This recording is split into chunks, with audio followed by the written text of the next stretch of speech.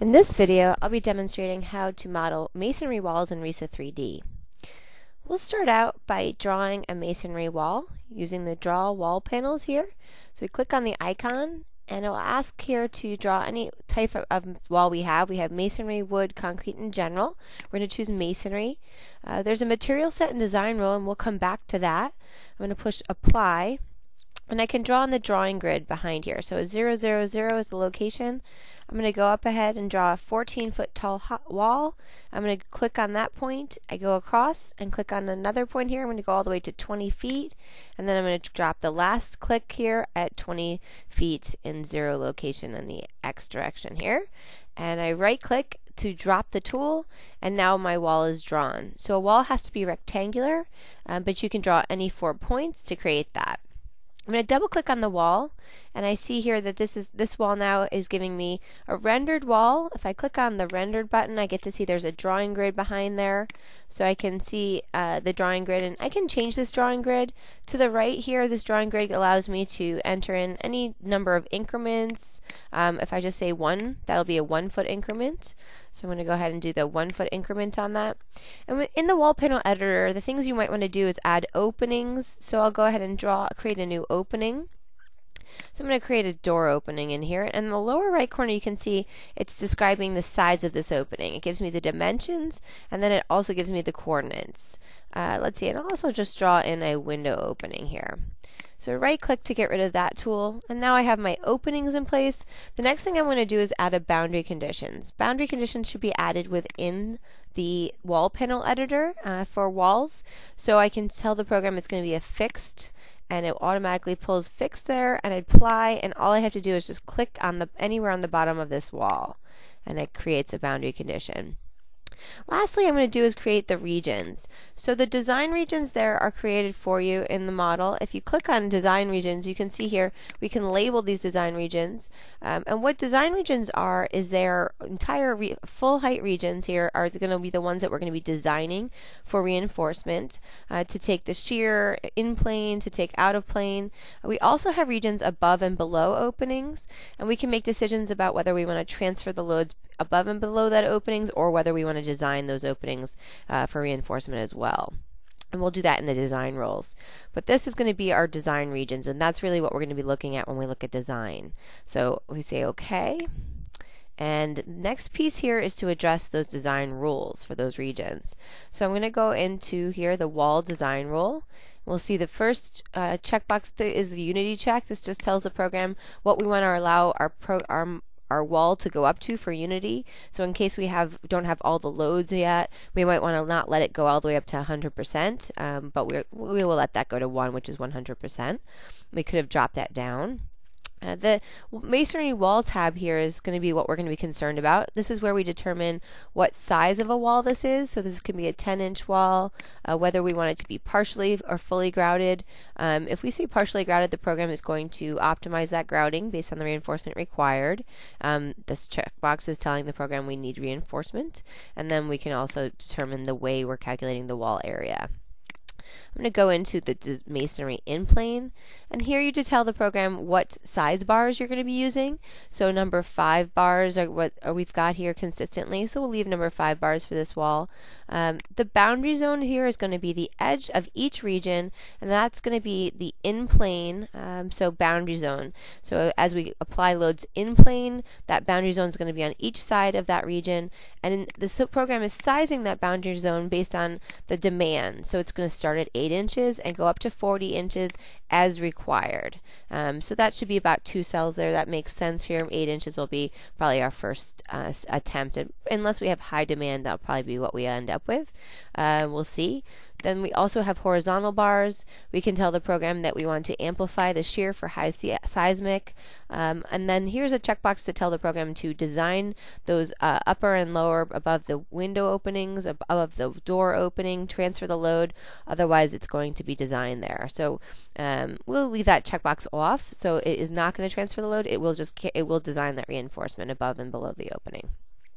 Go to masonry out of plane. So in plane and out of plane is what we're referring to here. We see that we also have number 5 bars. The program will size the bars as needed based on the demand here out of plane. So we have 8 inches on center versus all the way up to 72 inches on center. The program will either place it in the center or each face. I'm going to say each face, and then you can say each face equally or staggered. I'm going to go ahead with just each face, and then you can also again decide to transfer that load if you don't need it in the opening area. We also have the lintel design here listed, so you can tell the program what size bars to be using for that lintel, and then the depth of the lintel. Okay, and then I'm going to close that. And so next piece here is to add some loads.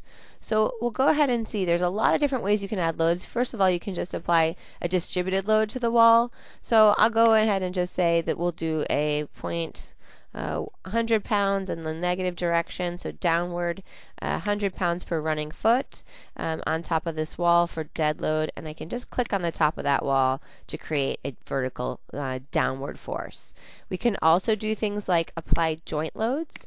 So joint loads can be a number of things. We can apply joint loads anywhere in the model. We can say it's just be a -2 kips in the vertical direction of live load, and I can say this is going to be right at a joint.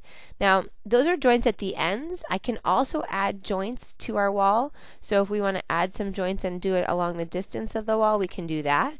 So I'm going to say that this next one is going to be at maybe 15 feet and 14 foot high, and there's a joint there that allows me to add a joint load there. I also can just do it along the distance of the wall, so it doesn't have to be maybe 10 feet, and we can say that that's going to be at 8 feet tall. You can see that there's just a point there. So I can apply joint loads anywhere in this. It can just be along any joint as long as it's in the plane of the wall. The next thing I can do is surface loads. So surface loads allow us to do anything on the wall here. We can tell the program it's going to be wind load. So we're going to be going into the page with a capital Z direction. That means it's the global axis. If we look at our global axis, that means we're blowing it into the wall. We can say a start location of 0. It doesn't have to be full height. We could stage this up a little bit. So let's say this is 10 feet that we're blowing into the page here, and we're going to say maybe 20 pounds into the page.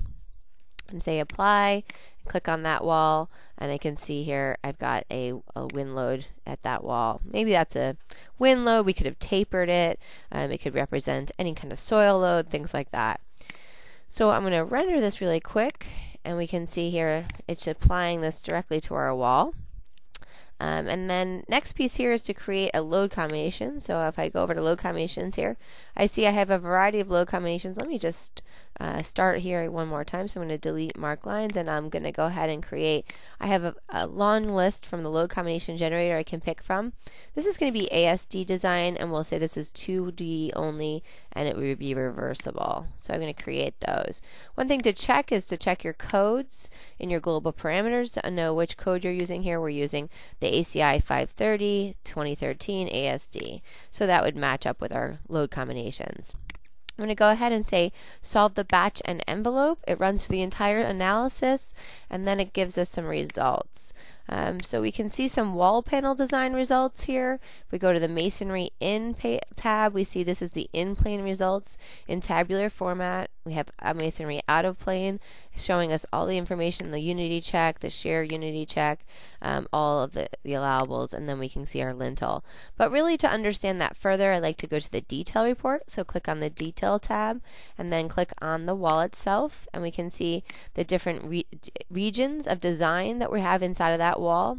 And we see here the in-plane results from the top right corner, and it gives us an information of all the criteria and the parameters we placed in that wall. It gives us a combined check for both the area for the actual masonry as well as for the steel. So we see two different types of code checks. We see the shear checks. We then also see the moment and shear diagrams with the axial. And then scrolling down below that, we see the governing design here for our bending checks, our shear checks, and gives us the reinforcement. And lastly, here it gives us that boundary zone, and we're seeing that there's one number 5 bar placed in that boundary zone for 8 inches. So we can jump around and we can see out of plane as well. So the out of plane results here, since we are blowing wind on this wall out of plane, we see that we have the reinforcement here on each face. So we're going to be getting results listed here.